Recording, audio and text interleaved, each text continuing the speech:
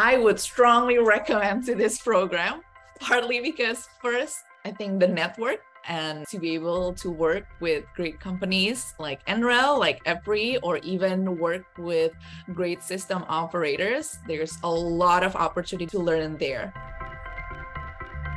Women in PST and programs like it that really focus on ways to empower women in the power sector are really critical to achieving a wide range of development outcomes. We could not be more thrilled about the reach and impact we've seen through the Women in Power System Transformation Initiative.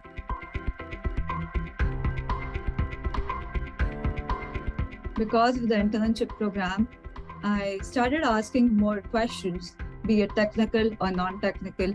I was building my technical skills. At one time, I was also meeting different women professionals and understanding about their experiences, getting motivated for my future career. We want women to be fully empowered, not just being able to access these opportunities, but to be able to thrive once they get into these roles.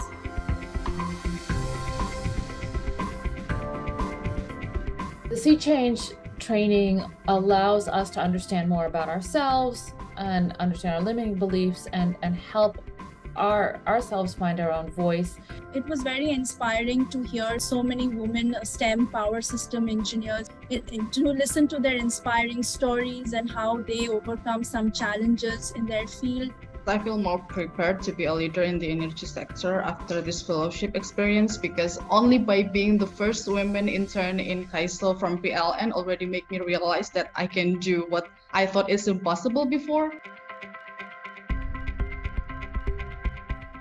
As part of the Women in PST program, 3 GPST system operator partners, Columbia XM, Indonesia PLN, and Grid India, participated in the Engendering Industries Workforce Gender Equality Accelerated program, completing a week of training in Vienna, Austria to identify gender gaps within their organizations, develop a business case that demonstrates the benefits that gender equality could bring, and begin developing a plan to increase gender equality at their organizations. We know that one intervention on its own is not going to solve the problem.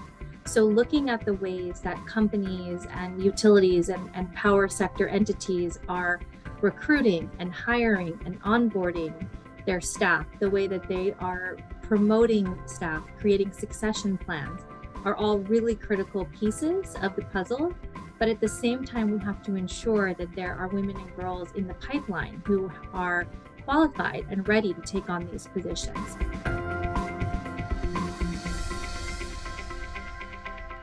Women in PST is also expanding access to high-quality technical teaching materials to support university students and power system practitioners.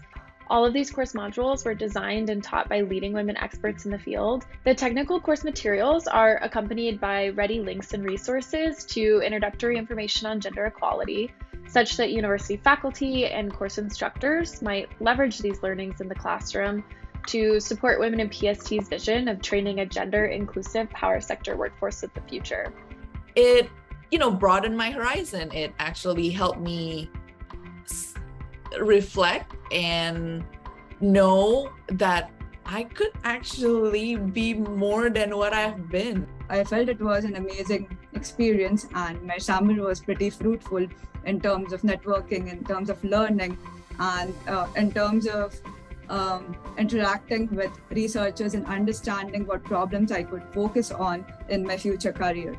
This is a stepping stone to the future advancements that the energy sector will see. So I think this is a very good start to getting to where I need to go.